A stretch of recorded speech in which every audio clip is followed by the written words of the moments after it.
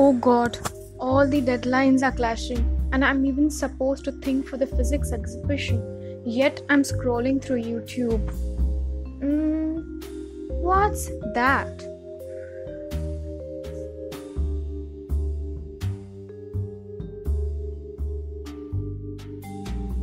This is funny. Oh, we can use this for our exhibition. The science behind a slab?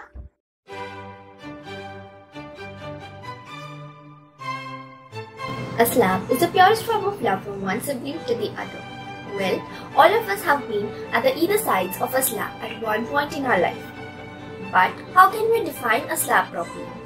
A sharp blow or a smack with an open hand or something flat is defined as a slap.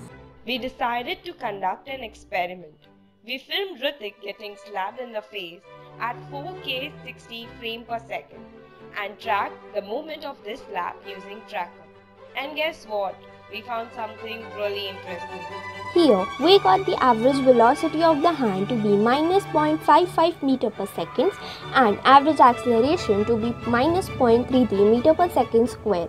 The negative value attributed to the motion in negative x direction.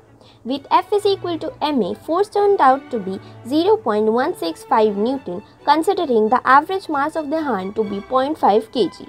The momentum of the hand comes out to be 0.275 kg meter per second. Calculating impulse, it comes out to be 0.097 joules second. And remember friends, this is not a perfectly elastic collision. The impulse applied when getting slapped can be quite massive.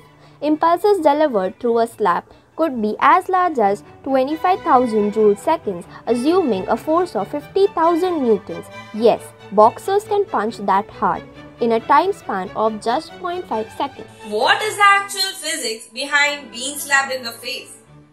This brings to our notice Newton's third law of motion, which states that for every motion there is an equal and opposite reaction. So, when the hand slaps the face slaps the hand back. The average mass of a male hand is 500 grams and not 2.5 kgs. Sorry 90s kids, but it's the truth. The formula for force in newtons is mass into acceleration, where mass is in kg and acceleration is in meter per second square. What? Wait, even with all these reactions, what's up with the person and his face?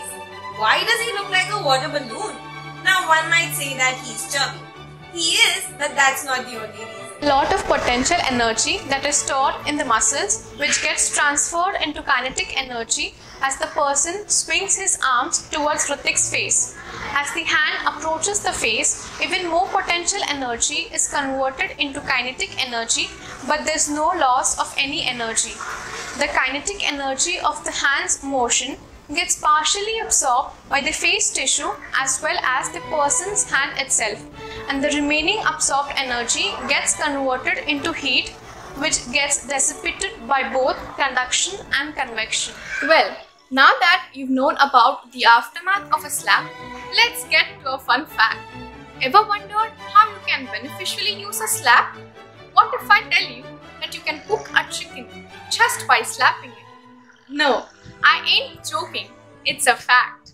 A chicken starts to get thawed at 6 degrees Celsius, assuming perfect energy transfer, converting to thermal energy without even any sound produced during the slap. How hard would a slap would have to be for a chicken to get cooked? Now, let's consider the energy of a slap. Taking m and v as the mass and velocity of the hand, the kinetic energy is half mv squared. Taking the average energy of a 1 kg chicken to be 693.6 kilojoules, the velocity turns out to be 1665.65 meter per second. Well, that's huge. Considering imperfect energy transfers, the velocity would have been much greater to confer the same amount of energy to the chicken supper. Sounds more like a MasterChef, right?